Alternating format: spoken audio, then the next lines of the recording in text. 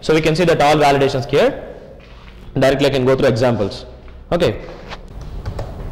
You can see here automatic generated XML file. This XML file, this web.xml file automatically generated by your myeclipse. See here, automatically it's added here one filter, struts prepare and execute filter. See here, struts prepare and execute filter class. Automatically added here with a pattern /star. Now, if you see SRC, in SRC one struts XML file also generated. In that struts XML file, default I added one DTD. If you see source, just DTD added here with the root tag struts and struts. The remaining configurations here we have to do. Okay. And now go to input page. Open your index.jsp page, welcome page. Welcome page also created automatically. So open your index.jsp page. Write here code. Okay, your input page required code right here.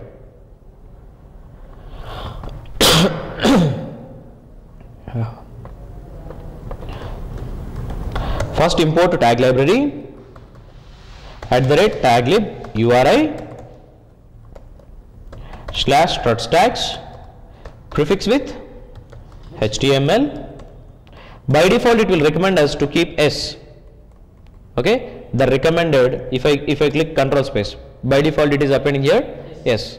You can go through this S or else your wish. Prefix name is our wish. Okay, it's not mandatory to use the same. You can go through your required one. We habituated with the HTML, right? So go through HTML itself. Then simple employee registration form. Employee registration form. Then here write here HTML:form. Keep that required form action. Simple registration. For this registration, actually here I am not using any pre and tables here. If you observe here in Struts2.X, I no need to create any table or I no need to use any pre. Automatically it will arrange in table order. Automatically whatever the fields we are creating here, that fields will be arranged in table order. Create text fields. I required a text field name. I required one name. Keep a label name here. Label name. And create one more field. Text field email. Label name email. Create text field. Let's say if it is address. Label name address. Okay. So text area you can take. For address you can use text area. Finally one submit button. HTML:submit. Submit button value registered. So here what happens actually, automatically it will arrange your fields in a table. Automatically this all fields will arrange in a table. And we no need to write any error tags also here. In 1X we have to write error tags, right? Here no error tag is required. Automatically on top of your text field it will populate error messages. So you no need to create any tables, you no need to write any error tags. Automatically it will provide error tags and automatically it will keep your form into table. Okay, so automatic arrange it will do here. Means how it will do that arrangements, there is one theme attribute. By default it will use one HTML theme. By default one theme it will use here. That theme what it will do, automatically it will arrange your layout in a table. Okay, so by default it will use that theme here. Okay, we have like 4 themes they given here. So using that themes you can change your UI. Okay, and here I have input form. For that input form, go to SRC, write a programmatic validator class. Controller, programmatic validations, now I will apply here. Controller, under controller itself you can do that validations, right? Class, employee class or employee controller class. Just you need to extend your employee controller from action support. Extend it from action support. And here write bean properties, private, name, email, address. Then write setters and getters. Okay, then here you can override validate method. Here you can override validate method. In this validate method do what? Apply condition. If name dot equals, if it is empty string, if name is empty string, add error message here. To add error message there is one method, add field error. Field error for which field? For name field I want to add field error. And error message is what? name is required. One more field, email.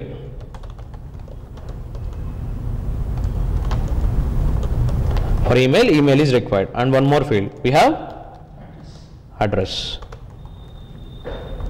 For address, address is required.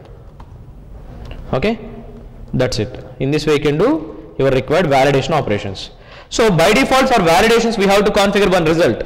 For validations result, what we should configure in XML file? There we have to configure results, right? One input result we need to configure. Yesterday I shown you how to configure it. So yeah, for validate method there is no return value, but you need to configure result name equal to input and value, I mean path. That path you need to use result name equal to input and the value result value, where exactly you want to populate error messages, error messages page .jsp, your page location you need to pass here. Okay, where you should do this? In your struts XML file you have to do this. And override here execute method, in execute method do controller operations here, finally forward your required page, that page also should be result page. Forward a result success, simple string success. Okay, here meanwhile if you want to print data, print your data here, name, email, address.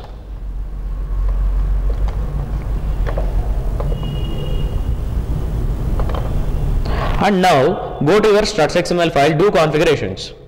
The main tag is here, the main required tag for us here, package. Under package, the package name you should configure. Package name, controller, your wish, default package, controller package. And you need to extend your package from, there is one struts default XML file. From that default XML file you need to extend. Extending means what? In Java extending means we'll inherit data. So this XML file data, which XML file data? Struts default XML file data we are inheriting into our package. Means that struts defaults data will available here. So in that struts default XML file what we have? Actually some default interceptors are there. As per this architecture some interceptors it will execute, right? There are some default interceptors, up to 40 plus interceptors we have. In that interceptors it will execute one default stack. There is one default stack. In that default stack we have 10 interceptors. That all 10 interceptors will execute for every controller request. For every controller request by default it will execute 10 interceptors. So that all interceptors are there from this XML file. Okay, if you read struts default XML file, then from that XML file you can find here. This is struts default XML file. Here you can see all the default interceptors. These all are beans and interceptors. Okay, package struts default. Here you can see they given many result types, interceptors. See here interceptors. Interceptor names, alias, auto-wire, chain, conversion error, cookies, clear session, execute and wait, prepare, stop, token. Many interceptors they given. So these all interceptors will be extended into your struts XML file. And here my form action is, actions you need to configure by using action only. Action name is what? Our action name is registration. For this registration action, you don't need to use any slashes. Okay, registration. For that action registration, the class name is what? The class name here we have to use our controller dot registration controller. Employee controller, sorry.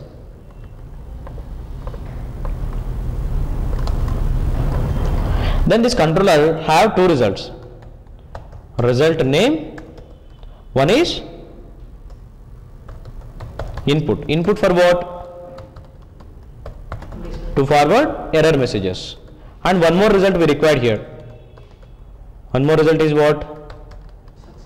For success I required here success.jsp page.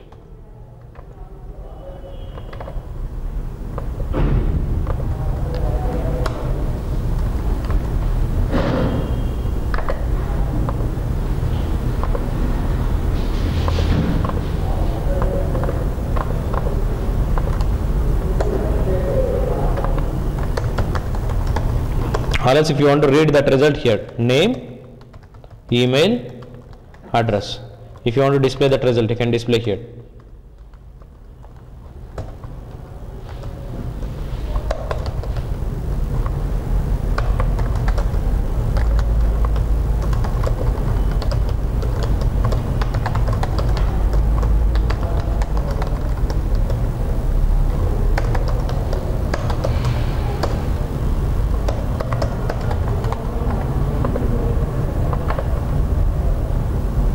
Now run on myeclipse tomcat container, select myeclipse tomcat 7, finish the deployment, successfully deployed. Go to deployed options, configure server 9595, run your myeclipse tomcat 7.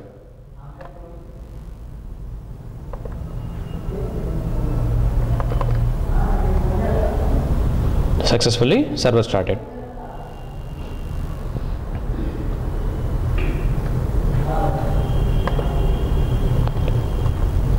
Now run this employee registration in a browser.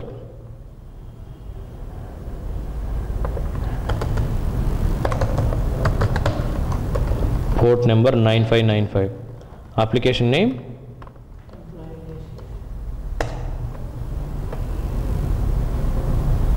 Yeah, here is our form. See the table order. Automatically it is ordering name, email, address, and one submit button arranging it right side. Okay, nice layouts, right? When I submit it, name is required, email is required, address is required. On top of your text fields itself, it is displaying here. So required name, required email, finally required address. Finally displaying the data into success page using simple expressions, right? So here by using what we are applying validations, by using a simple validate method we are applying validations, and in this validate method we are reading error messages. Actually error messages we are writing, we are configuring here static error messages, right? If you see the code, static error message configuring here, name is required, email is required, address is required. In case if you want to read error messages from properties file, generally in Struts2.X it will not allow us to configure static error messages. Must we need to read error messages from properties file. So here also if you want to read this error message from properties file error message, if you want to populate, you can create a properties file here. Create a properties file, package resources, create a package resources. So in this package resources, create a file,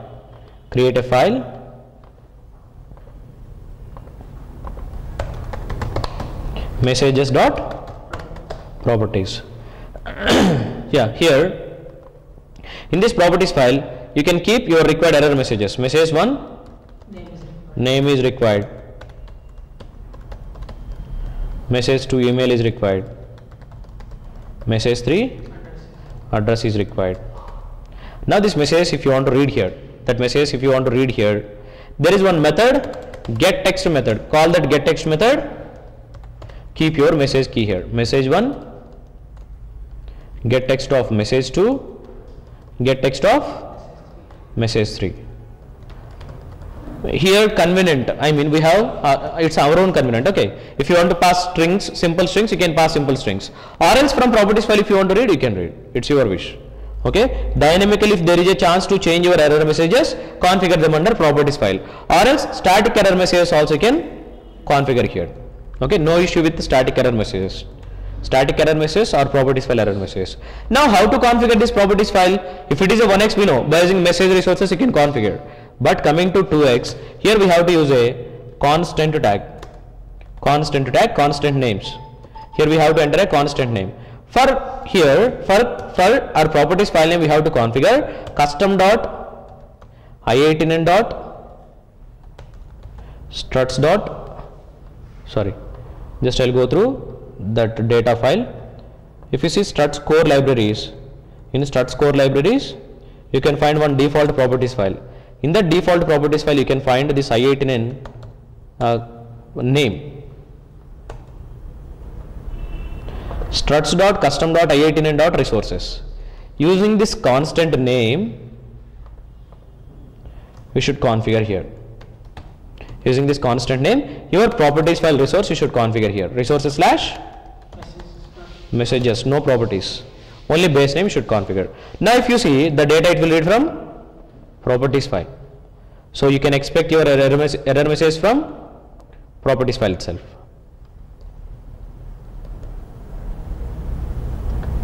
Employee registration, right click,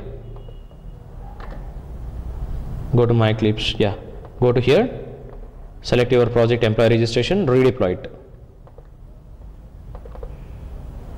Okay, if you see this, here in debug statement you can find loading a global message from resources slash messages, means that messages properties file data loaded already into your your struts application.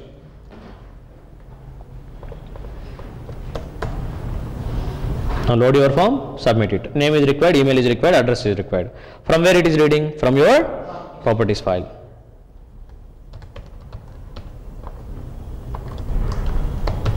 Name, email, address. Finally done.